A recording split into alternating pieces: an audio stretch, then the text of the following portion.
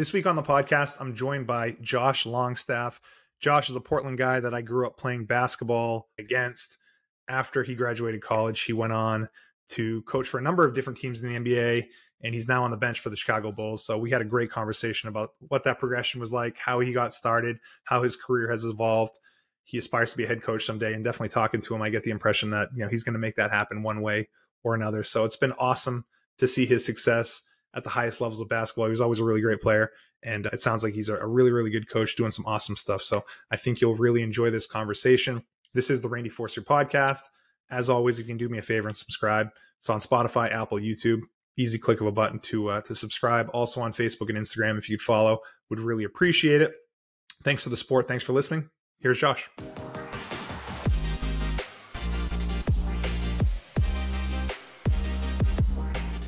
Josh Longstaff, thank you so much for coming on the podcast. Thanks for having me, Randy. I really appreciate it. Yeah, man, I've been looking forward to talking to you. I was mentioning to you offline, I've been doing this for a little over a year. And the podcast has kind of evolved over that time. And I try to identify different people that's like, they're doing cool stuff. I would love to have a conversation with them about how they got to where they are. And I thought of you. I think back to when we first met. I don't know if you remember this, but it was at a Colby basketball camp up in Waterville. I don't know if you remember that. Yeah, Pine Tree, right? Yeah, exactly. Yeah, I went, I think, a couple of years. Yeah, I remember it pretty vividly for sure. So I'm excited to hear all about your story. Happy for all the success that you had. So I figured we'd kind of just jump right into things if that works for you. Yeah, no, that's perfect. Let's do it. So you went to Portland High School, graduated in 2001. Obviously, basketball was a big part of your life growing up and then through high school. Basketball and baseball. I loved baseball growing up. I actually played a little bit in college. But yeah, basketball is, everything to me. Yeah. So when you graduated high school, where'd you go to college? I went to Bryant College at the time, Bryant University, turned into my senior year. And I was there for 4 years, basketball for 4 years, and then played baseball for a year too. What position do you play in baseball? Pitched. That's what I thought. I was always, I loved shortstop, second base. And then I got to high school and my high school coach is like, you can't hit, so you're going to pitch. Yeah. You're pretty good at it, and let's just focus on that. I was like, great. So.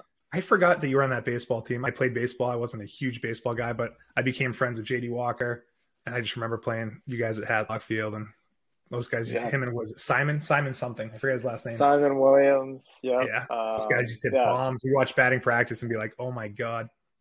That 3-4. JD's a really good friend, and Simon too. So those two guys were amazing. So I forgot you're on that team. So I always think of you just a basketball player. That's pretty cool that you're able to play both sports in college. What happened from college to where you are now? Like, what happened after college? Yeah, so I moved home to Portland, and us Maine guys, like, we were just homebodies. I loved it there. I wanted to be close to my parents, my family, my friends. I moved back. I actually got a job at a place called Applicators Sales and Service. So I sold building products to contractors. I'm familiar. And I tell NBA players all the time, I'm like, you guys are puppies compared to contractors. Okay. Yeah. So like, I can deal with you guys all day long. So it was just really good experience for me to like learn how to build relationships with people where like, I didn't know anything about doors, windows, roofing. Like, I was selling myself every day. Yeah. And I loved it. Like the company was great. The guy I worked for was great. And I started helping out Coach Russo at Portland High School because my brother was a sophomore. And I would come by, he'd have me over for practices. He'd once in a while let me run a drill. I'd speak to the team. It was great. I fell in love with it. And before I knew it, like I was getting up at 4 a.m. to start my day earlier so I could make practice, at 3 o'clock sometimes. Yeah. And I coached there as an assistant for 3 years. And then I got a job at IDEX, and the housing market was kind of dying. So I kind of jumped into a new position. And after my brother graduated from Portland, the athletic director at Gorham High School just asked me if I'd be interested in being the varsity head coach there. And I ended up doing it. I did it for 2 years. Loved it. Like, I loved it. The kids were fantastic. The town, everything. It was great. I wish they had a better coach at the time, but I did the best I could. Yeah. And it was after my second year, I went to Oklahoma City. A guy he coached me in college. He was an assistant coach. His name was Brian Keefe, Yeah. was an assistant with Oklahoma City. And I said, hey, can I just come visit you for a week and pick up some stuff, see what I can learn? And when I was there, I spent a lot of time with the head coach, Scott Brooks, and with Sam Presti, who's the GM. And a year later, I got an email. I was sitting at my desk, my job, and they asked me if I'd be interested in like the lowest level position with the team. And I flew out to Oklahoma City. I interviewed for 3 days, and I got a text 2 days later from Sam Presti offering me the job, and I packed up my stuff, sold my house, and I was gone. What a wild story that is. It's surreal. Yeah. To think you're working applicator sales, IDEX, coaching high school basketball, and then next thing you know, getting a job offer from Sam Presti. Everyone knows Sam Presti who knows anything about basketball. So, yeah, I mean, for him to take a chance on me, he was a big, big part of that. And it was like, hey, look, you're 27. Kevin Durant, Russell Westbrook, and James Harden are 21. And I'm just telling you, like, you're going to be wiping up their sweat. You're going to be getting them Gatorade. You're going to be rebounding for them at all hours of the day. You're not a coach. Like, you're starting at the bottom. And he's like, I have reserves about you because you've been a head coach. Mm-hmm. You know, a high school, whatever it is, you've been a head coach. And I had to really sell him on where I'm from and my background and my family and how I was raised. And he offered me the job, and I did exactly what he said. I kept my mouth shut. I wiped up sweat. I guarded Russell every morning at 9 a.m. Like, I did everything I could just to build trust and learn and grow, and just kind of turned into this. So were you an actual coach at that moment, or did your job title have a different name? I was a basketball operations assistant. Yeah. So I was a jack of all trades, master of none, like literally. And I was doing work for the front office. I was doing work with the coaches. I was out on the court guarding, rebounding. I would be there at 5 a.m. and I would leave at midnight. And I felt like just if you're around, you fall into things, people ask you to do things. Hey, like, you get involved in things that maybe you shouldn't. And that was my mindset. And so that's kind of where I was at. But I didn't speak. I didn't coach anybody. Like, I don't want to sit here and say I made Kevin, Russell, and James Harden who they were. Yeah, you. Like, they made contribute. me. Yeah. So, how much did the fact that you played basketball in college play a role in this? You know, the fact that you could be on the court with these guys. Was that part of it, or the fact that you were young, or you just sold yourself and you came across as a person that was passionate about the game and had something to bring to the table? Yeah, no, it definitely helped because, you know, when you're out there with these guys and like there's a coach putting, you know, Kevin Durant through a workout and I need to guard him, like, you need to know how to guard him to get him to do what the coach is trying to get him to do. So I think there's a feel to that's hard to teach unless you played. And then also, like, I could move and I could play. The players respect that. It gets me on the floor in different situations. It gets me involved. And then, you know, even now when I'm working out a player and I'm out there and I'm, you know, I can dribble and pass, like, you can just tell, like, I look like I played. Yeah. And I think that all plays a part. Yeah. So after college, going back to Maine, and it sounds like you stumbled into even coaching in general. Like, maybe you knew you wanted to play basketball still, maybe recreationally, but is it fair to say you stumbled into coaching in Portland and it kind of led to everything that happened afterwards? Or did you at some point say, I know I want to make basketball part of my life somehow long-term? Like, when did things transition from, I'm just going to be a guy that lives in Maine, has a family, has a job, to like, I'm going to coach in the NBA? Just that one visit? Yeah. You know, I did stumble into it, I will say, because my college coach asked me if I wanted to stay and be a coach. He's like, hey, we get one grad assistant spot, go to grad school, pay for it. I think you'd be a good coach, whatever. And I chose not to, just because, you know, I wanted to go home. I wanted to get a job that, you know, paid good money and it was consistent and, you know, you can stay there for a long time. You know, it's just a different life.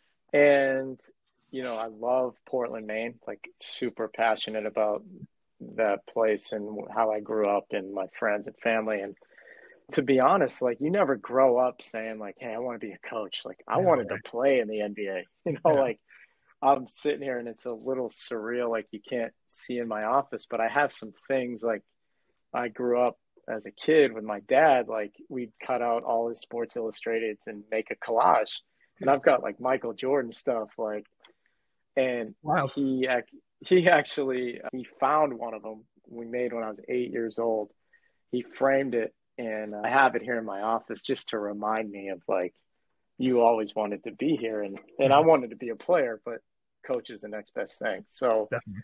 so yeah, when I went to Portland, it was like I was passionate about helping the Bulldogs and my brother and Coach Russo, and I just like fell in love with it. And I never went to Oklahoma City saying like, hey, I got to go here and get a job because I was Mhm. like, I'm at home and I've owned a house and I've got a good job. And when I got offered, I told my parents and naturally they care about their son. They're like, well, you got this great job and you really want to leave for a job that's going to pay you, $15,000 a year. And, you don't know what's next. I'm not under a contract or anything. And I just, them without even realizing it, they always taught me you got to take risks, believe in yourself, and go after Mhm. what you want. And that's what I did.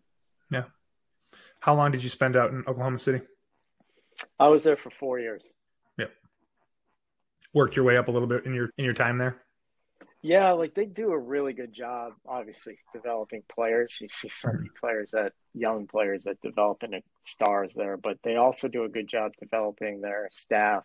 And, for me, they gave me a little bit more every year. I think the first year is really the test there. Like, does this guy have it? Mhm. And I think I at least passed that. So, like, they started giving me a little bit more. And by my last year, I had my own player I was responsible for. I was traveling full time. Like we'd had a lot of success there. And Mhm. yeah, they just kind of treat you a little bit different every year. So they do a tremendous job there. Is that how it works in the NBA, where a coach will be assigned to a specific player? I've seen both actually. I've been a part of 5 teams now, so you Mhm. kind of learn different things. And the way I'd always learned was all the assistants are assigned to like 2 or 3 players, Yeah. and those are the players you work with every day, you watch film with every day, you kind of really build a close relationship with. Until I got to Atlanta, I was a G League head coach there, and they did it different. They rotated, their staff would rotate with Mhm. players, and so it just depends where you're at. But Yeah. So you left Oklahoma City, and was there a stop between then and when you were head coach in the G League? yeah, so I went from Oklahoma City to the Knicks, and that's where I got out of the video room and became Mhm. an assistant coach. And I like high focus on player development. How long were you there for? 3 years. Okay. Derek Fisher was a player in Oklahoma City, and it's funny. I know I mentioned it before, but I would just be there late at night, and he would come in and shoot every night at 10 o'clock. And I was the only one left, so I would rebound for him, and Mhm. then we just built this relationship. And he's like, he's 38 at the time, and it's like talking to a grown man. Like we've got a bunch of young kids on the team, which they're great, but he was like the elder statesman. Absolutely. So we would talk forever, sometimes for hours at night. And then he got the Knicks job, and he called Sam, and I said, I want to take Josh as an assistant. And Sam is very like keen on keeping his people, and it's a Hmm. great place to work. And he Hmm. just kind of we came to the agreement like, hey, like you got to go. If you coach, you got to go. And So he Phil was supportive of Jackson, it that. just yeah, he was awesome through the whole thing. He's very honest, and if he thinks it's wouldn't be the best thing for me, like he would Hmm. give me his opinion, and then Yeah. you make your decision. But he told me like, hey, it's hard to get out of that room and to become an assistant coach. And Phil Jackson had just become the president there, so it's like you're going to be learning a ton, Mhm. and you're going to see like It's wild. call it the real NBA. It's like we're going from the smallest market to the Yeah. biggest market, and we've Yeah. got the the best high character players you could imagine in Oklahoma City. It's like, now you're going to go coach some real dudes and see what you got. And so What years were that? it was 2014, 15 through 16, 17. As a coach at Oklahoma City, were you on the bench for the games? Yeah, I was on the behind the bench in New York. Oklahoma City, like I would run out to like grab like some notes, for film at halftime. But yeah, I was behind the bench in New York, and it's the Garden, and it was just like a whole new world for me. There's like, you could sit back in the video room and be like, man, like, coach should have done this, or this guy should, and then you're back there and it's like, wait a minute, I don't know as much as I thought I knew. So I bet. Didn't your parents go to your first game coaching in Madison Square Garden? Yeah, I want to say they went to at least one of the first. My brother was there, so he came to the first game. My parents maybe came shortly after that. Yeah. That's a big deal. Yeah. It's like a fulfilled dream. And when you start throwing Phil Jackson's name around, I forget his involvement in the Knicks at the time. So to be good friends with Derek Fisher and working under Phil Jackson, it's just pretty cool. And in New York City, so yeah, it was a tremendous experience. So you worked hard over there, build relationships, deepen relationships, and you had an opportunity to be a head coach in the G League. That was the next step for you. Yeah, so my contract ran out in New York. It had a new coach, Jeff Hornacek, taken over. I worked with him for a year. He was great, really treated me really well, even though, I wasn't one of his guys technically. And then after that, I got the opinion of some people that I'm really close with in the league and some mentors, and they just asked me like, well, what do you want to do? And I said, I want to be an NBA head coach. And I said, okay, well, you need to go do it. Like, you need to go be a head coach so people look at you in that light. And the G League is, the team is there in Maine, and it's tremendous. It's the closest thing to the NBA. The jobs are hard to get. So someone said, why would you want to go keep being a behind the bench assistant if this is what you really want to do? So I pursued a few of the jobs, and I was fortunate enough to get one. Atlanta didn't have a team, and they had just bought the Erie BayHawks. It was going to be an expansion team, and Mike Budenholzer and Malik Rose, former player, was the GM of the team, and they took a chance on me, and I went to be a head coach for a year. So how'd your season go? Was it different than you thought, or did it all go well? No, it was great. No, it was not as I never thought it'd be easy, but you're like, oh, I can do that.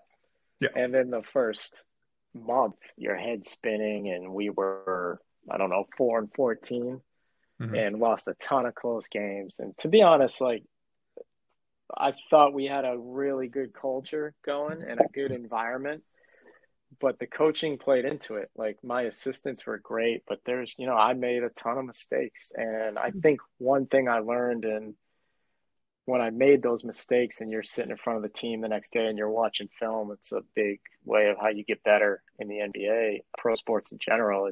Admitting my mistakes and saying, listen, you got to be better here, but like, I got to be better, and I will be. And we turned it around, and we ended up going to the Eastern Conference Finals. I'm kidding. We were the first expansion team to make the playoffs.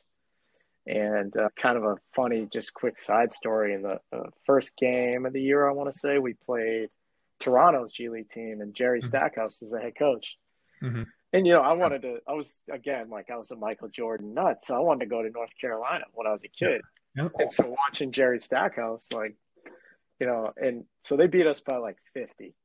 And they just absolutely crushed us. And, he's got these like expensive suits. Like, he is like, well put together, and just absolutely kicked our ass and my ass as a coach. And we played them in the Eastern Conference Finals. So pregame, our players are warming up, and we both go out there, and it's just kind of like a thing. We're sitting there watching our guys, and he's like, hey man, I got to tell you, there is no way I thought we'd be playing you guys. And to me, that was like and it was like a cool, like, okay, it's Jerry Stackhouse, and he's a very confident guy, but also a little bit of his way of giving a compliment. So it was cool. They beat us in a close game, but it's great. What a wild thing to just say, like, oh yeah, me and Jerry Stackhouse were talking at center court, watching our guys, and what a crazy thing to say, especially when you think back to, like you said, going to UNC back in the day, and just like, wow, to see your career at that point must be a pretty cool moment. One you'll obviously Yeah, remember. it was great. Yeah, I mean, I Yeah. really wish we could have won the game, but that whole But year and experience was amazing for me. you guys played them a lot better that game, though. Yeah, they beat us by 4. I'd like to say I can't remember, but I still do. I think that experience and being in the G League and in a small town and the way you travel and how much time you spend with each other Mm-hmm. to see like players and staff members really grow and myself grow. It was a really, really cool experience and probably one of the best I've had as a professional. Did you know it was always going to be a 1 year thing, or were you unsure how that was? No, no, like I went into it and I wanted to attack it. I wanted to do great. Mm-hmm. And fortunately for me, Coach Budenholzer is very competitive. He wanted his G League team to be good. He was very supportive and was close with me and cared about it and pushed me in a lot of ways. So, I think that had something to do with it. But I was just trying to, hey, I want to get better at this every day, see where it takes me, see where it takes the team and the staff. And then it happened that after the season, Coach Bud left and got the Milwaukee job. I went and did USA basketball with Jeff Van Gundy. He was I the didn't head realize coach that. of the. No kidding. Yeah, Wow. yeah. It was like a summer thing. It was World Cup qualifiers. Yep. So it was, you're playing these games. You basically have to win in order for the big USA team to qualify for the Olympics. So it's a big deal. Is it not the regular rules. guys on that team, or is it a No, smaller it's roster? you can't have NBA guys. So it was Okay. all G League guys. Mm-hmm. Jeff was the head coach, and he asked me to be an assistant. It was myself and John Thompson the third, Mm-hmm. and Mark Fox, who was a college head coach. And yeah, we played 2 games, and one in Mexico City and one in Cuba. And No kidding. I went to do that. I came back, and Coach Bud offered me a job in Milwaukee, and I took it. No kidding. It sounds like you're building your resume, though. I mean, as you go, a little head coaching experience, USA basketball experience, obviously the NBA experience, and now you're back in the NBA in Milwaukee. What was that run like? Obviously, one of the best players in the world on your team. You're very competitive. Yeah. Was that experience way different than the other experiences, or? It was because I think, becoming an assistant in New York and for everything New York was, like, we didn't win.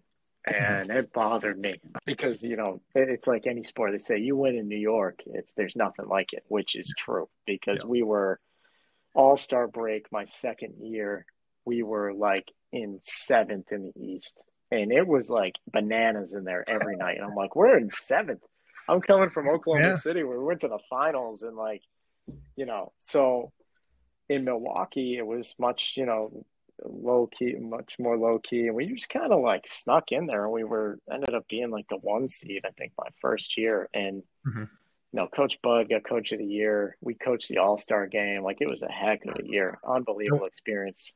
I want to ask you about that All-Star game. That must have been unbelievable. Yeah, it was amazing. I mean, just was that when it was it Team LeBron and Team Giannis? Was it that structure when you were coaching, or was it like an East and West thing still? Were you guys obviously coaching Team Giannis, right? Coaching Team Giannis. Our guest player, I don't know if you remember that year, that it was Dirk. Okay. So Dwayne Wade and Dirk were like the honorary All-Stars. They were in there last year, and they just got him in there. Yeah. Yeah, they kind of like, honorary All-Stars, and that was cool. Just, picking his brain. Guy's been obviously around forever and championship and everything. So, but yeah, incredible experience. Just it's super low key. And Steph Curry played on our team. He's from Charlotte. So like Coach Bud addresses the team and he says like, okay, I'm going to do my best to play the guys that have been here and your first time All-Stars, you might not play as much. And he's like, I'm just telling everybody though, Steph, you can play as much as you want. Yeah. And it was just like a cool, like everyone loves the guy. So how different is it though in that All-Star moment? Those guys receptive to just even being around you, or do you have any type of relationship as an opposing assistant coach, right? Or I can't imagine you would, but maybe you do. Like, do you know these guys that aren't on your team on any level? So like Russell Westbrook was playing. I hadn't seen him in years. He was on our team. I'd known maybe a trying to think. Like Durant was on the team, obviously not on our team, but some guys from being around, like you just get to know different guys So this you is coach. your opportunity to actually meet and know better some of the best guys in the league.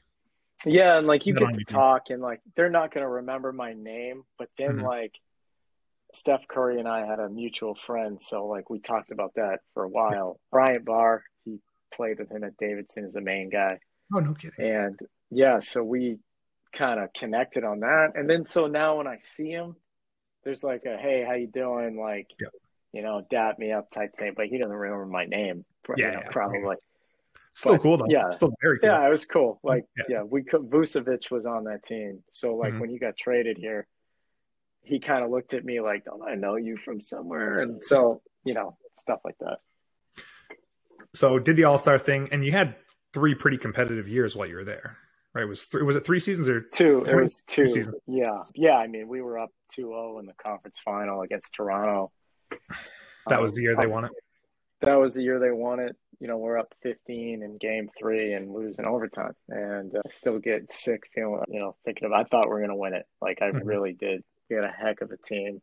My second year we were on pace to win like 74 games, and then COVID hit. Yeah. So that was the bubble year, and we lost to Miami, who ended up going to the finals, and lost to the Lakers. And then I had my son right before that. We thought we planned it perfect. My wife was due July 29th. It's like summertime in the NBA, perfect, because you're. What an awful. Oh, did the bubble? I forget, because I mean I try to put that stuff as far back out of my memory as possible. But did the playoffs get delayed? So like everything went into July, like you said, when your son was born. So everything got thrown up, and you're stuck in the bubble. July, August. Yeah. So I didn't go at first because my son was being born. So he's born. And then I ended up getting there right before the playoffs started. So they played like, I don't know if you remember, they played like 10 regular season games. Yeah. I missed those, which is fine. And then I made it for the playoffs. And I left. Thought I was going to be there for a while, to be honest with you. We lose in the second round. And then I went home.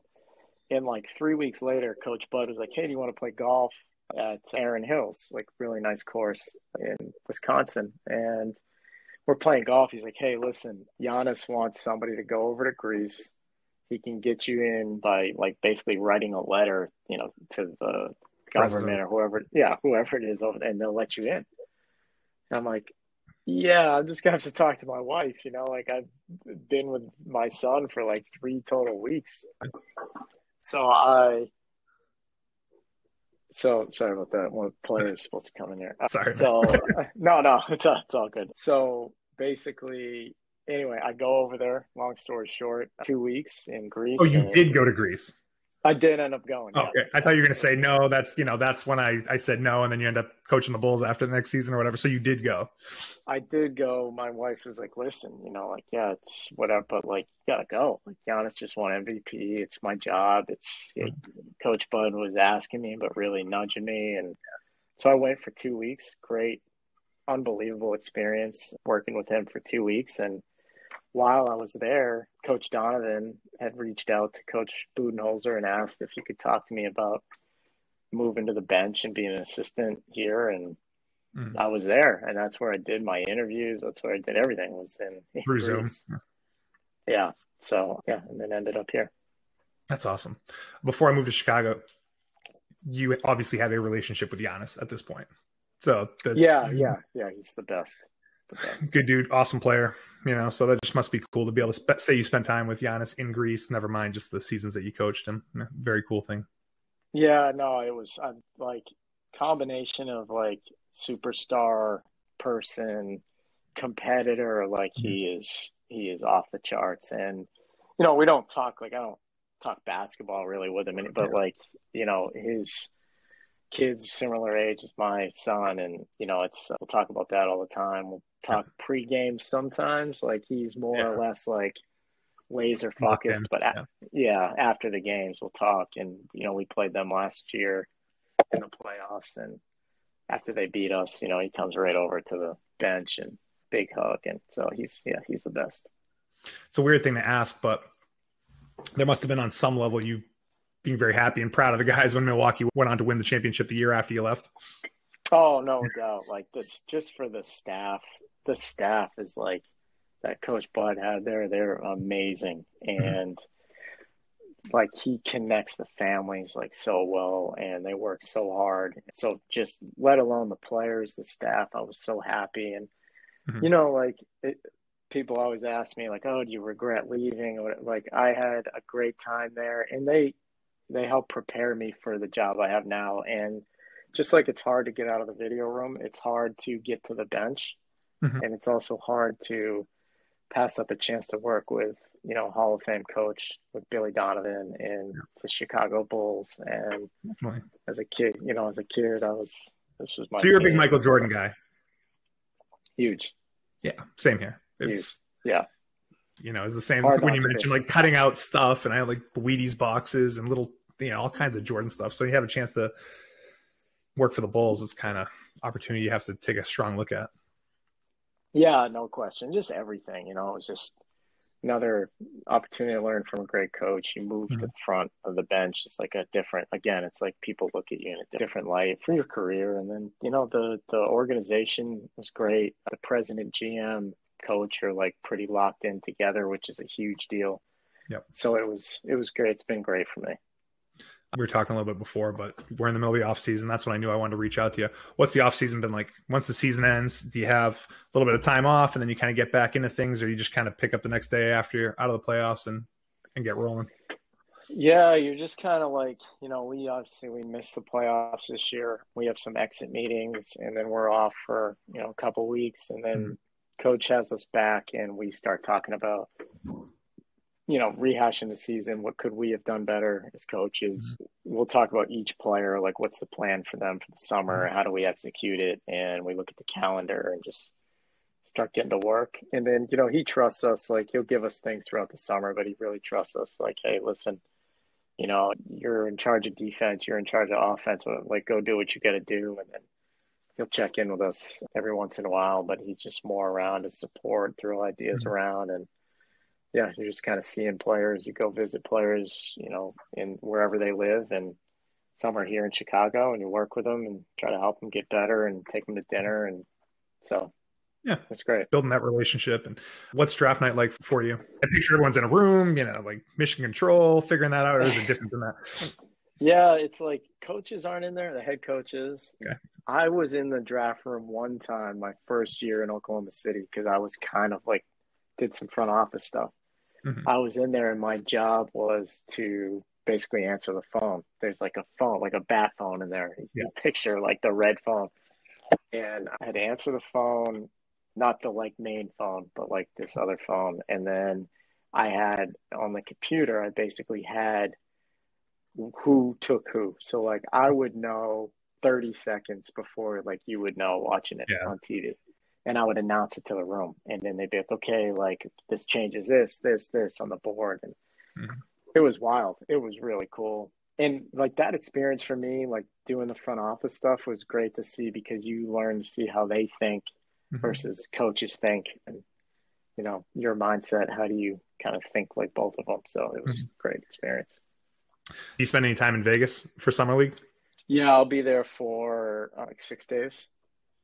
Yeah, I'll be there. Just kind of, I'm not coaching it, but Billy likes to meet, and it's like a midsummer coaches retreat. We talk about everything and throw some ideas up there, and we're around, supporting our guys that are coaching the summer league, and then you see people from different teams. It's just like a big NBA circus. Yeah, I'm sure it's awesome. Yeah. What's different about coaching in the NBA that you maybe didn't realize when you got into it? Like you always thought it would be like one way, but is it just different behind the scenes on a day-to-day basis than you thought?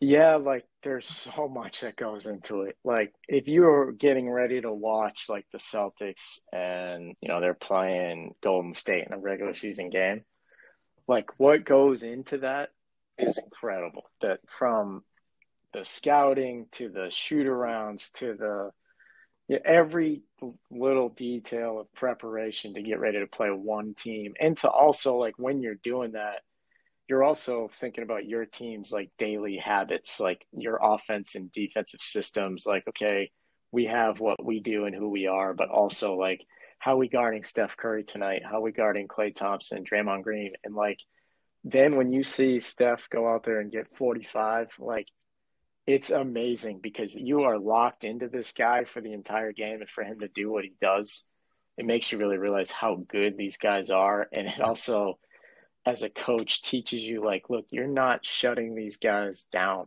You have to make it as hard as you can on them, Mhm. and you got to be willing to live with something because every team's scoring 100 points Mhm. basically a night. So it's like, how do you want to give up those 100? And I think as a fan, sometimes you don't realize that. And, like what actually goes into all these little decisions that are being made. There's so much preparation. And like, hey, if it works, you're like, that coach is Yeah. amazing. And if it doesn't, they're still like, it's not on a whim. Like they're not just unprepared. It's done for a reason. And then after the game, they're not going to tell you, well, like this guy ran the play wrong or whatever Mhm. it might be. Yeah. So there's just a lot of different things that kind of go into it that are really, really unique and interesting. And, it's all part of it. I bet. How hard is it to have a family, young son, as an NBA coach with the level of travel that you do, and if you're still working long hours, is that tough? It's really tough. I think, like, and I'm not just saying it, like, everybody could say it, but my wife is like, she's the superhero of the Yeah. family, and she works. She has her career, and it's part of what makes us work. Mhm. She has her goals, her career, her dreams that she's going after, and I have mine. And at the same time, like, we do a really, really good job of, communicating and planning out, okay, like who's picking him up, who's doing this, okay, I'll do this tonight. You got that tomorrow night. I'm Yeah. leaving for 4 days. And it's a lot. And I think, you miss some things during the season, but someday hopefully he'll understand. And when I am around, I just try to be, the best dad I can.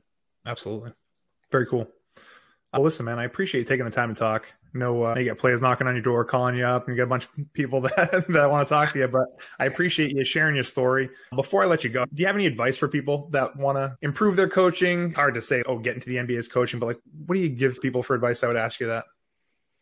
Yeah, I think like when it comes to coaching, like the one thing I've learned is how can you like be your authentic self Mhm. and learn along the way. Like I think there's so many things out there. There's so many videos and clinics and all these things to where you can learn. But I think the most important thing you have to figure out first is who am I? What's going to help me build relationships? What do I believe in?